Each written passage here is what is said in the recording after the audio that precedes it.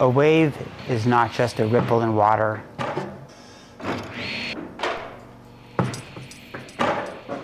A wave is the thread, visible or not, that unifies pattern.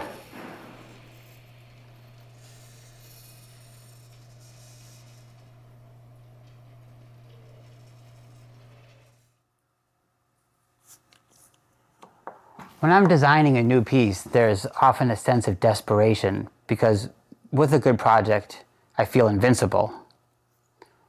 Without one, I don't know who I am. I might start with an observation like that when a raindrop falls in water, that pattern it makes.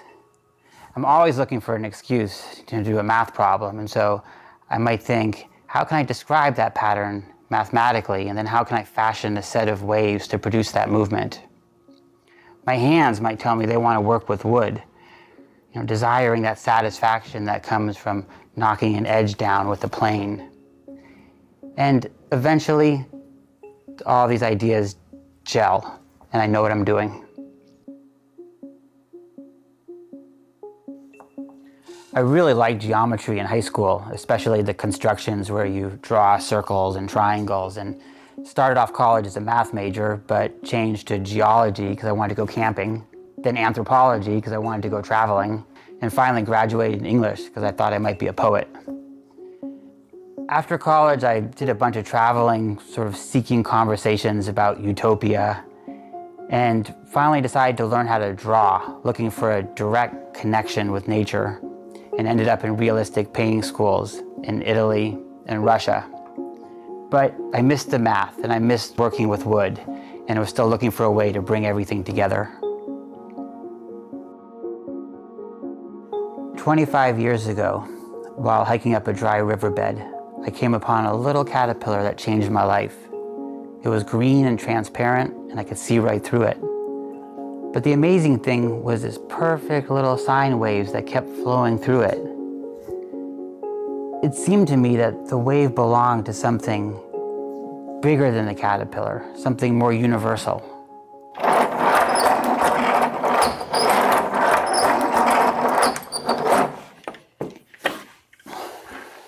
When I moved into the studio in 2003, I'd been making caterpillars for 3 years. But the fluidity of the caterpillar that I saw just eluded me. And I kept thinking it would be so much easier if I could make a wave that was floating in space rather than being bounded by the ground. But one of the most difficult things I find about being an artist is knowing when to persevere with a project and when to throw it out and start a new direction.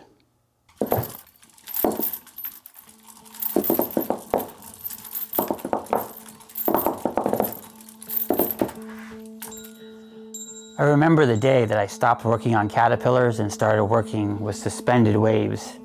And suddenly I was seeing waves everywhere.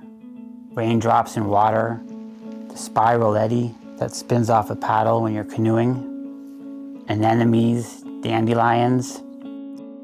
I remember being out on a sailboat at night and the moonlight was shining on the waves and all these waves were intersecting and overlapping, and it was just so beautiful. It was just really sensual, and I'm trying to get back to that feeling.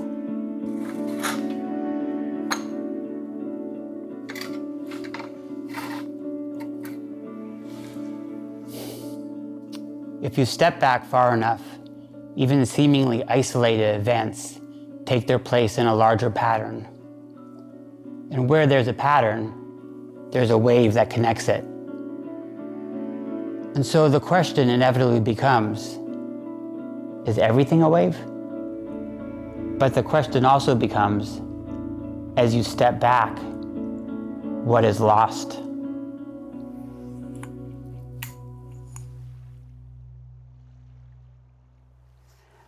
I think that one of the reasons that I'm drawn to waves is that they're this continuous form that goes between peaks and valleys, and they sort of they unite opposites.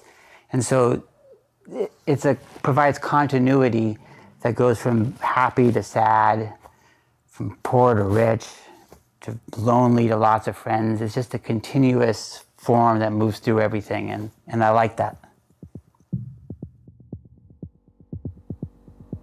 After a decade of making waves, the caterpillar returned to my life, and I happily spent another couple of years making more versions of them.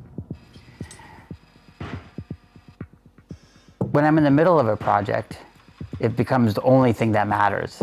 If I can just get this caterpillar to climb up the wood pile, my life will be complete.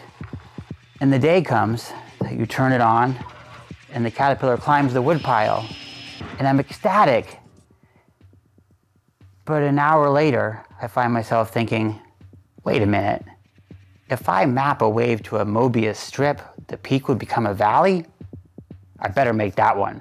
Then my life will be complete.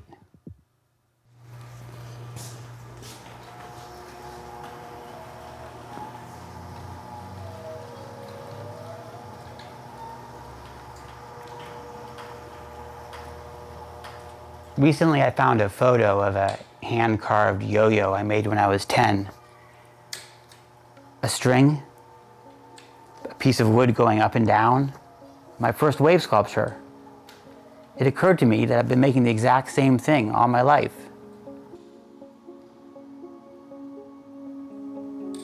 This is what I love about waves. They teach you that you can always be changing, and yet always staying exactly the same. These sculptures are the thread that bind pattern. They hold the world together.